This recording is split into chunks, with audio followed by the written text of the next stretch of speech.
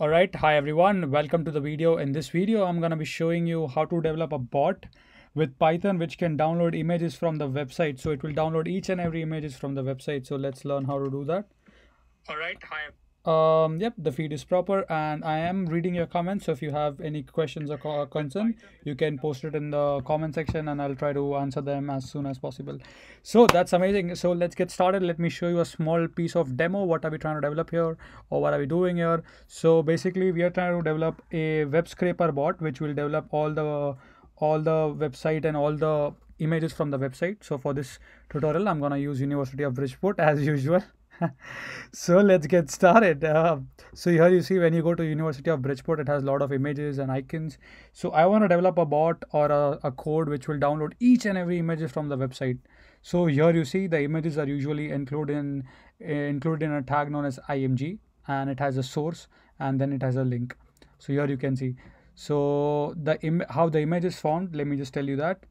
Before that, let me just turn on my recording as well. Yep, it's on. So the way the links are formed is basically with the base URL, that is www.bridgeport.edu, and after that slash the link of the image. So let's try to develop a Python code which will fetch all the URL, and then we'll learn how to download all the images on our computer. So let's get started. So for this tutorial, we would be requiring the request library. So these are the library that we require for our to develop this Python bot. So we're going to develop a request library. I'm going to say import urllib.request. We need that to download that as well. Then I need import, I would say from bs4 import beautiful soup. So these are the library first we need to download or we need to import. So if you have questions, please list it in the comment. I'm reading your comments as well at the same time. All right, so once we have the library done, now we need to make a request on the website. So I'm gonna do a couple of stuff. So I'm gonna say URL equals to, I'm gonna pass this URL from the website, that is University of Bridgeport. Oops, that's not the URL. All right, just gonna copy that. All right, once I'm done with that, make sure remove the slash. Now we need headers.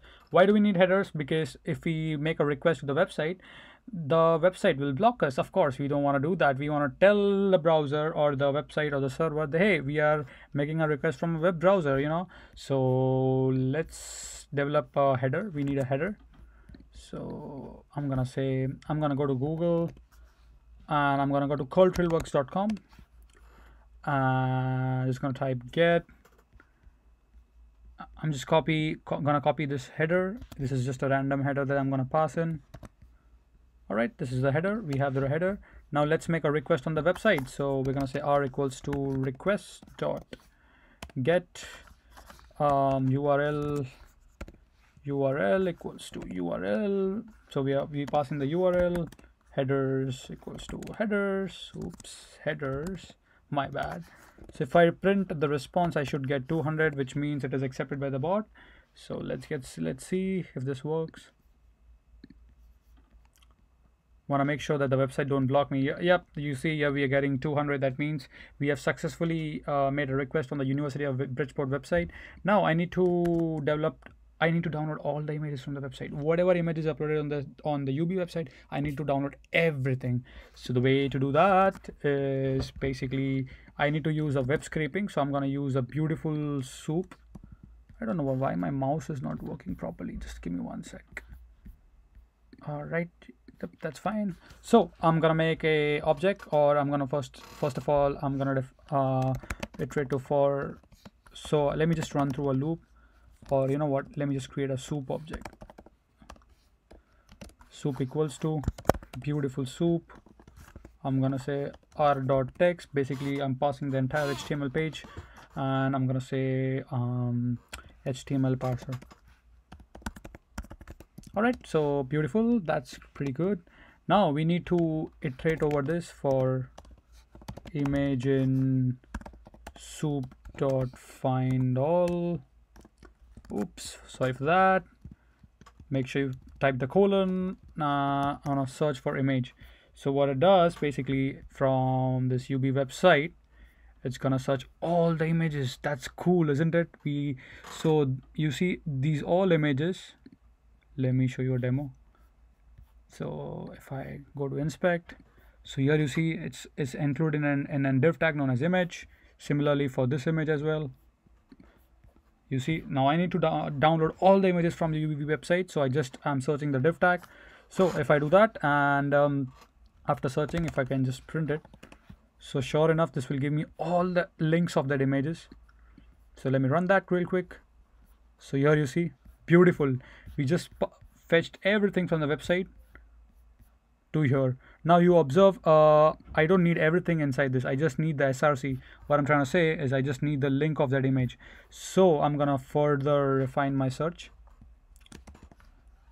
I'm gonna say image underscore path equals to, or let's say image underscore temp would be equal to soup. You know what? No, let's say. So I'm gonna say image dot get src. Now if I print this, I should get just the link from this entire stuff. So image underscore temp. If I run this, sure enough, we got the link. Beautiful. We just extracted all the image link from the website. That's amazing. Now we need to do something like, as I said to you, that this images are the link that are provided here. So this is not the complete link. We have the base URL, that is http university, the http://www.bridgeport.edu/ then the image link. So I'm gonna apply one quick logic here to make the link. So I'm gonna say if, and I'm gonna say if image temp :1. Just want to make sure it was it :1. Yep, it is. So if image :1, I'm gonna explain you the logic behind this. So what I'm trying to say, guys, is if the first element from the link has a slash character, that means the link is not complete. So I'm gonna create a link. So I'm just gonna concatenate two strings. Sorry for that. Slip of tongue. Image path would be image temp. Oops. First I'm gonna say URL. What is the URL? Of course, this is a base URL, www.bridgeport.edu. Bridgeport.edu plus I'm gonna say image temp. That's it. I mean, we made the link. Now let me show you. Let me just print all of these. Else, just want to type this out real quick. All right. So now if I type the image path, I got all the image path from the UB website like this. Now if I run it, yeah, you see all the links from the websites. So let me see, there is a small issue why the links are not completed. There should be a partial link. Give me 1 sec. I believe, let's try this.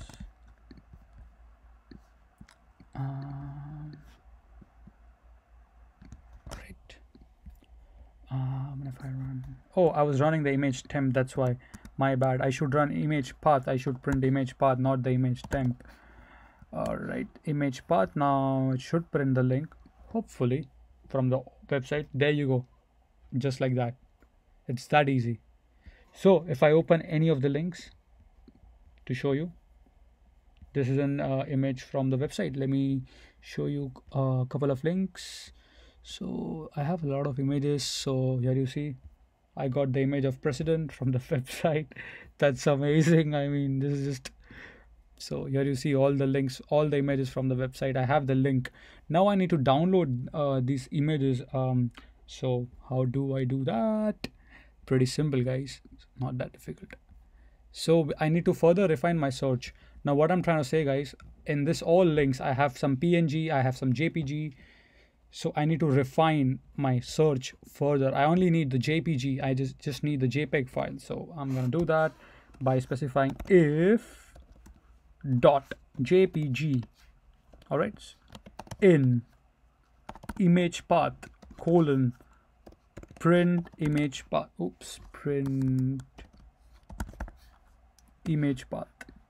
So what this does, basically, if .jpg is present in the entire link, then only print the image link. Else we don't have the link. That means it's a bad link, right?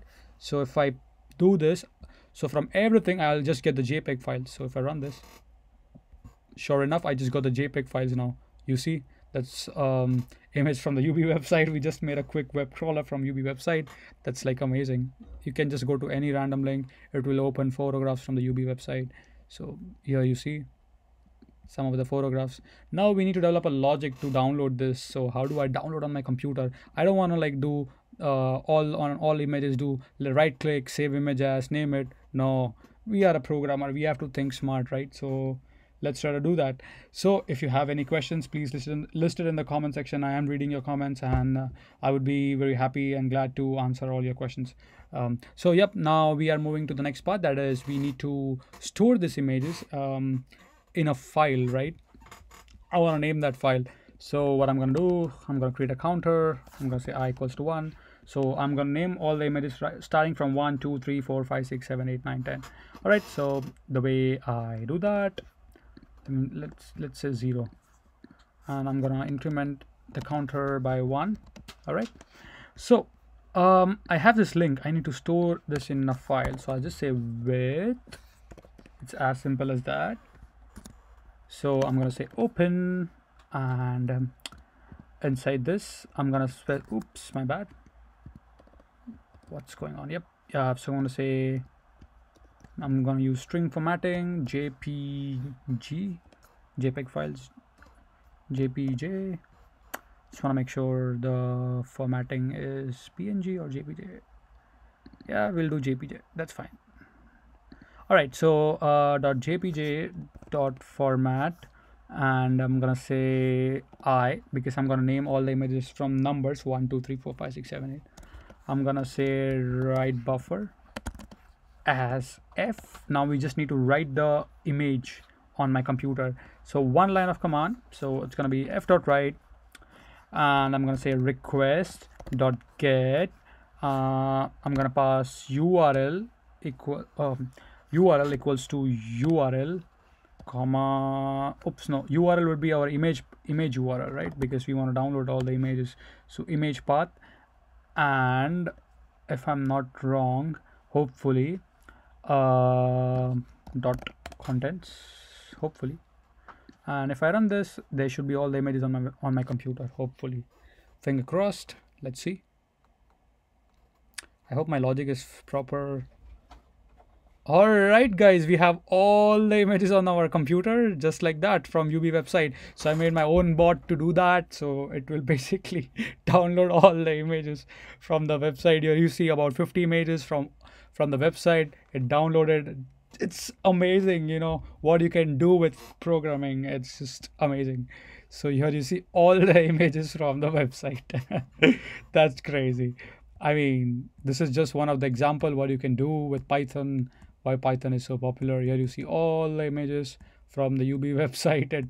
So the bot did everything for us. It renamed it, it saved all the files on our computer. So that's crazy. So if you have questions, please post them in the comment section. I am reading your questions. So that's it for this video. I hope you guys enjoyed it and learned something new. So going through the algorithm, how we did, what we did, once again in short. So in order to download images from any website, we need to do a web scraping. That is, we're going to use a library known as Beautiful Soup, and we're going to use the request library. So first of all, I need the URL, which is the URL from the website. Then I need to pass some headers. What is headers? The headers we pass in because we don't want the website people to block us, because we don't want to think the server that we are a bot. They'll block us. So in order to fool the server, we are passing the request. We are passing the header. Then we do a request.get. So we are doing a get request so we can get the entire HTML content of the page. And I create a soup object using a Beautiful Soup. Then basically for img in soup.findAll img, so because all the images on the website is on the div tag known as img, so I'm searching that. And after searching that, what I'm doing is basically I want the src. That means I want the source file. What I'm trying to say, is basically this. So when I go to an image, I have an src that's a link to that image. So I need that link, and I am just making a request on that link and downloading all the link, and here you see all the images are there on my computer. So that's it for this video. I hope you guys enjoyed it. If you have some questions, concerns, or anything, just let me know by posting your questions in the comment section below. And as usual, don't forget to like this video is also there on my YouTube channel. Make sure to like, subscribe, and I would see you guys next time.